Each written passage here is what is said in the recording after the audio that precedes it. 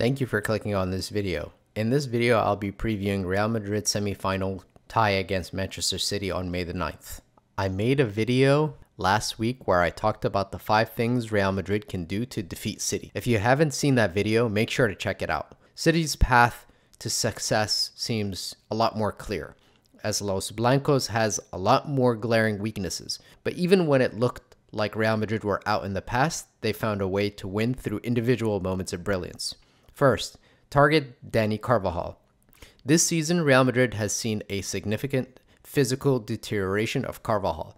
His offensive output has been one of the worst of his career, and although the Champions League final wasn't too long ago where he pocketed Luis Diaz, stopping Jack Grealish will be a tough task for him. I expect City to target that side with overloads and a lot of their build-up coming from the left side, as Camavinga has proven to be a much more difficult task for wingers. Number 2, play a high press. We saw in the Liverpool game that you can take advantage of Real Madrid's lack of a structured build-up in the back. With Rudiger seemingly to have at least one passing blunder per game and Militao being out for the first game, you can counter Real Madrid to concede some early opportunities.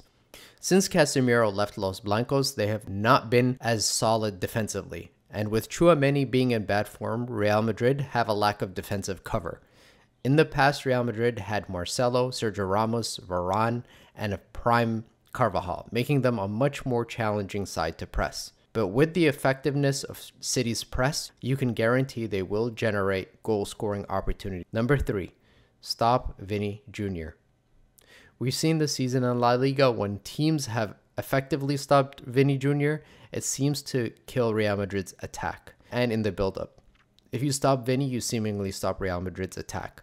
Isolating Walker versus Vini may not be the best approach right now, but asking De Bruyne and Walker to double up on him could be a good strategy for the team to slow down his effectiveness.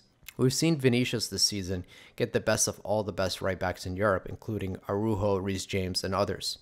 He's arguably the world's most informed winger in the world right now, and stopping him really slows down Real Madrid's attack.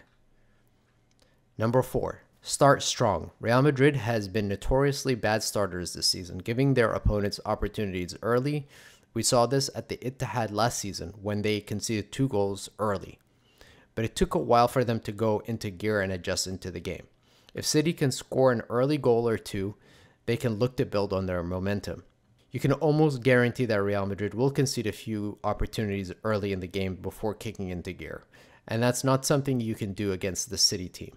With John Stones and Rodri in the double pivot, City have found a way to nullify teams in transition, which will be key for Manchester City.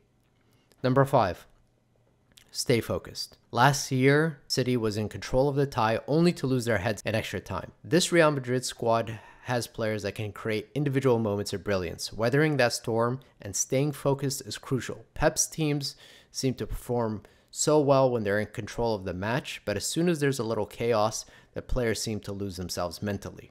Players like Kevin De Bruyne, who thrive when the game is in transition, but in a game where he has to do a lot of thinking, he chokes big time.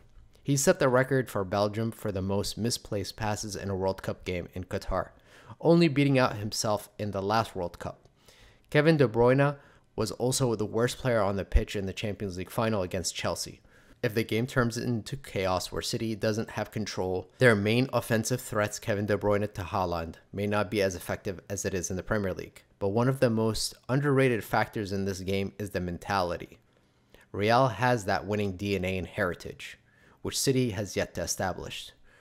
Will this be the year where that changes? If you liked this video, I'd really appreciate it if you liked it and subscribe to my channel. Thank you for watching.